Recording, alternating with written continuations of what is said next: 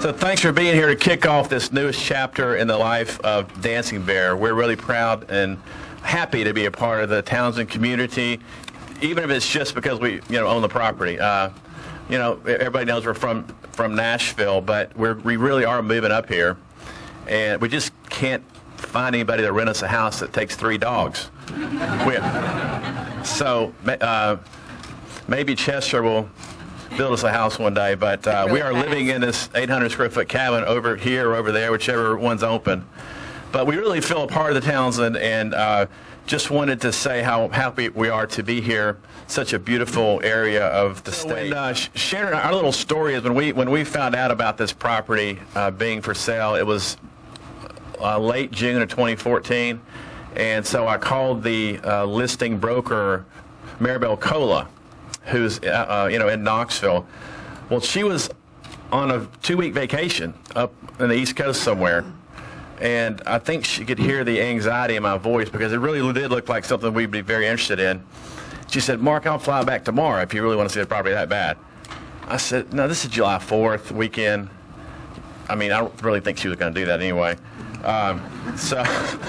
So we waited until well after like 10th or 12th of July before we came up here, and we put a contract on the property. We love it. I mean, fell in love with it, as you can tell, and put a contract on the property by August 1st, and closed it by September 15th. So as you can tell, it was like a fast courtship and even a faster marriage.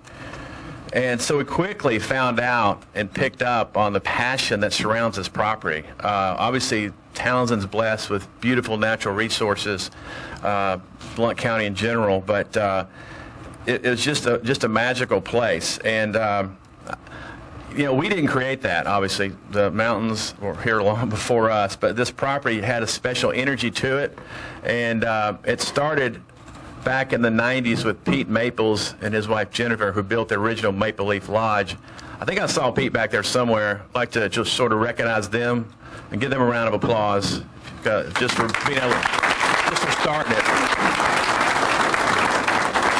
Then, of course, Matt Alexander picked it up from there, and his team did a fabulous job. I like to take the credit, but no credit here is taken for what's come before us because they did such a great job. We're just going to be humble enough to try to emulate what Matt and his team did and pick up the Dancing Bear brand and move forward.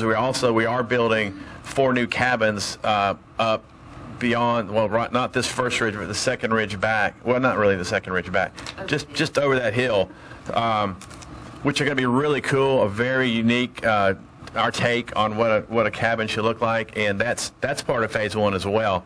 And so we are thinking that, Chester's thinking that he can be finished in 4.5 months, but I'm going to give him 5.5 or 6, and hope we can be open in August of 2015 this year, maybe July. We'll see how Mother Nature if she cooperates or not, but this outdoor area, we always felt like this property should be outdoors, and so this is what we're trying to recreate with our team, and I think it's going to be very special. I tell you, this is a great thing for Blount County. I mean, when the Dancing Bear first burnt, it was sad times at the courthouse. I'll just tell you, that was a tremendous blow to this community. It was a tremendous blow to the whole county as far as revenue.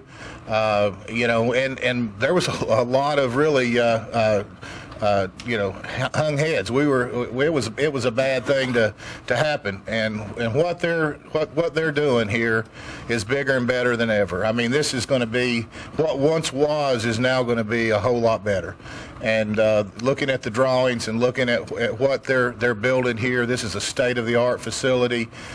Beautiful. It fits just absolutely beautifully with what is Townsend and what we have in Townsend.